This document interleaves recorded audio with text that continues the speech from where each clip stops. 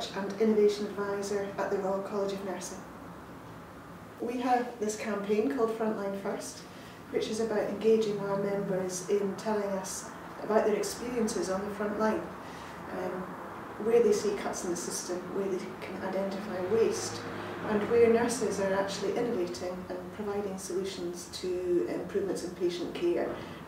But we recognised very early on in doing this work that nurses did not have the skills to look at the cost effectiveness of the interventions that they were engaged in. And we know that's not part of the nursing skills set.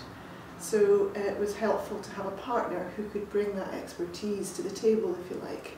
So that's what OPM provided. I'm Helen Price, I'm Lead Commissioner for Families and I work for Gloucestershire County Council.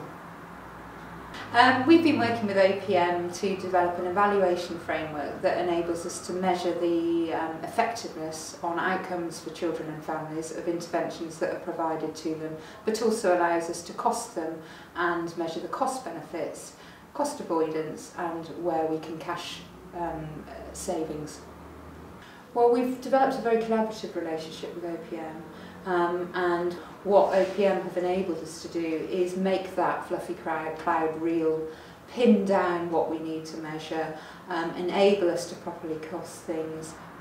In terms of impact, I suppose, what that working in partnership helped us to demonstrate was how having economic evidence really helps a case study of nurse-led innovation have a wider currency in terms of the range of audiences you'd want to engage to influence around nursing contribution to health and social care.